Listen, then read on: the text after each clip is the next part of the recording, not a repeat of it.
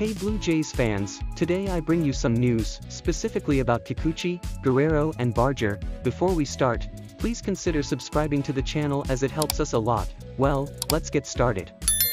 Kikuchi, Guerrero and Barger give Blue Jays hot start in Grapefruit League opener. The perspective not overshadowed by the excitement of baseball's return, then, is essential, as the Toronto Blue Jays are far from, say, declaring UCI Kikuchi fixed because he produced 14 puffs on 33 pitches during a 9-7 victory over Pittsburgh Pirates on Saturday in the Grapefruit League opener.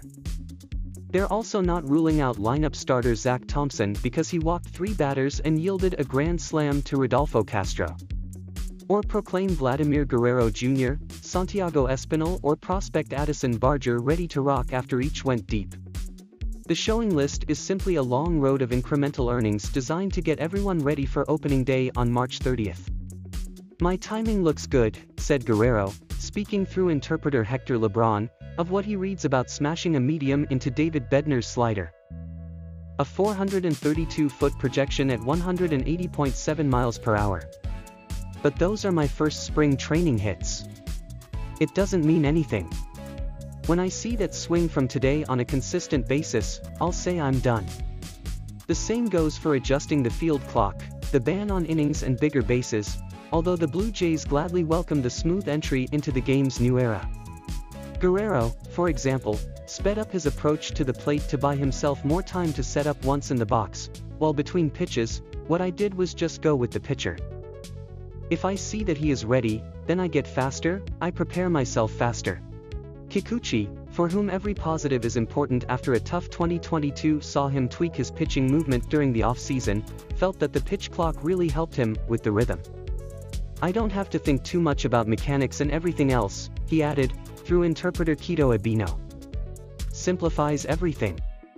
Kikuchi's changes were aimed at putting him in the strike zone more consistently, and he did so consistently over his 2 innings. He threw mostly break balls, 17 of them with 7 errors and 3 fouls. And that allowed him to get around a fastball that hit the zone just twice on 8 shots.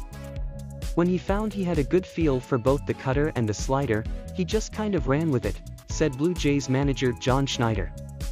Being in the zone with his low speed and having 2 different speeds with those 2 pitches, even if he misses with the warmer, I think he's going to play more. Prospect Addison Barger is working to accelerate his schedule. The left-handed infielder, who will also have some outfield replays this spring.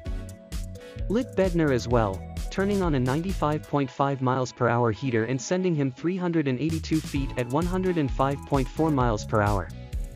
He pulled that fastball a little bit, so it had a little cut, which is what I worked all year, to get that pitch in the air, and I executed it perfectly, Barger said. It's about trusting my hands, so staying glued to the body. So instead of seeing the field and it passing through your hands, hold them tight all the time and then trust them. Barger immediately turns heads for a variety of reasons, walking around in that tight t-shirt, Schneider quipped in reference to his impressive build, and all-star assisted home runs. But for players like him, or right-handed forward Winton Bernard, who had 2 hits and a run scored, results aren't the only thing that matters in moving up the depth chart. Performance to an extent, but it's more their overall game, Schneider said.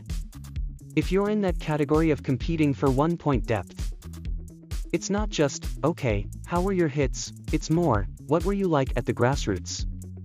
Were you efficient defensively? Your overall game comes into play. At first the hitting will be tough, we understand that. But what does his overall game bring and how can that help us win? Hey, what did you think? Comment here, have a good night.